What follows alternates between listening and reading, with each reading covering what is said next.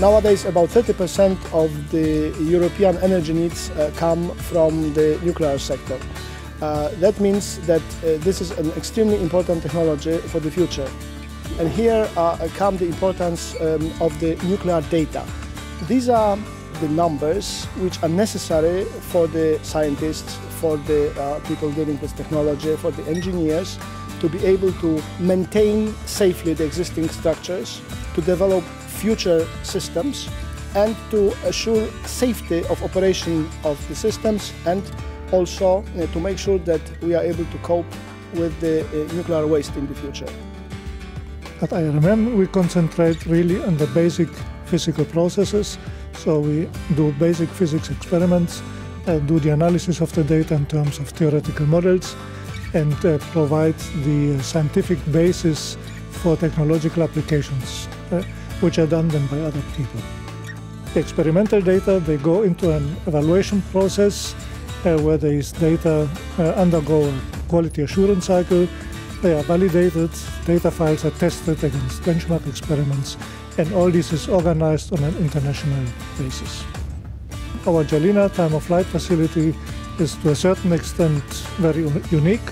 There are other facilities, but our time resolution which we need for the experiments is really at the very top. Our institute, the JRC-IRMM, the Institute for Reference Materials and Measurements, has today an opportunity to host a very important scientific conference dealing with research for nuclear science, impact on the citizen. The event has been organized by the Belgian Nuclear Society in collaboration with the Belgian Nuclear Research Center, the Institute for Radio Elements, and the JRC-IRMM. This event has brought together politicians and scientists from a variety of fields who described the societal, the scientific and the technological and political impact of nuclear research on our societies and our daily lives.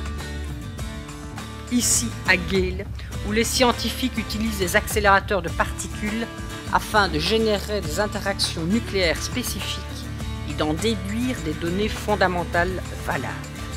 Les applications seront nécessaires lorsqu'une nouvelle génération de réacteurs nucléaires seront développés pour un meilleur usage de nos ressources naturelles, je pense évidemment à l'uranium, mais également pour la réduction des volumes de déchets de la radioactivité. Je parle bien évidemment du projet MIR.